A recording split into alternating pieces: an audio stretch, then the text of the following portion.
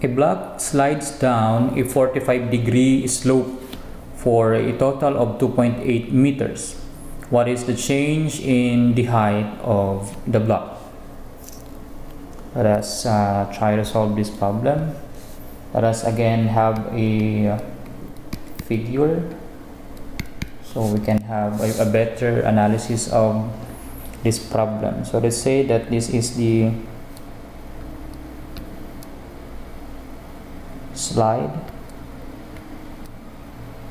So it is a 45-degree slope,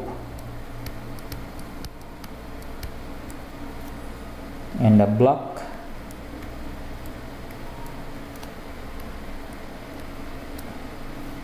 slides down at a distance of 2.8 meters. So we are being asked to find the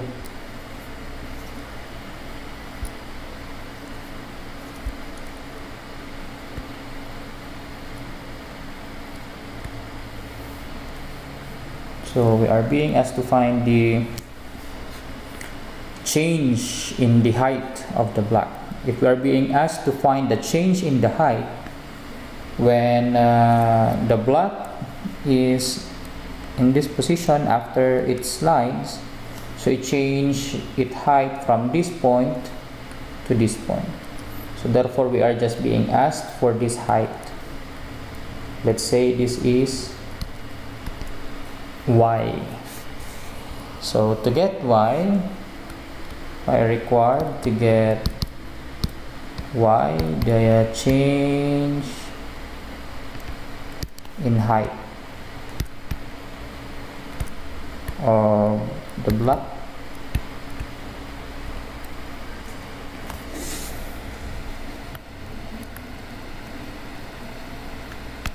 solution. So let's try to solve. What trigonometric function we have to use? Okay, remembering again our SOHCAHTOA, it is strategic to use the sine function because y is the opposite side of this 45-degree angle, and this is your hypotenuse. So we'll have sine 45 degrees is equal to opposite side, which is y, all over the hypotenuse 2.8 meters. By cross multiplication, we'll have y be equal to 2.8 meters times sine 45 degrees. So by computing, we'll have 2.8 meters times sine 45 is equal to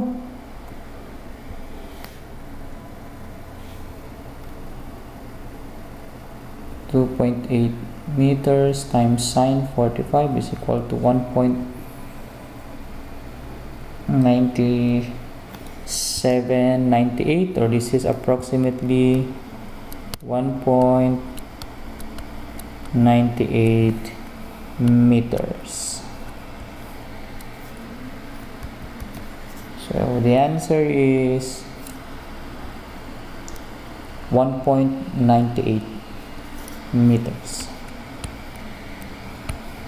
So that's how simply we solve for this problem.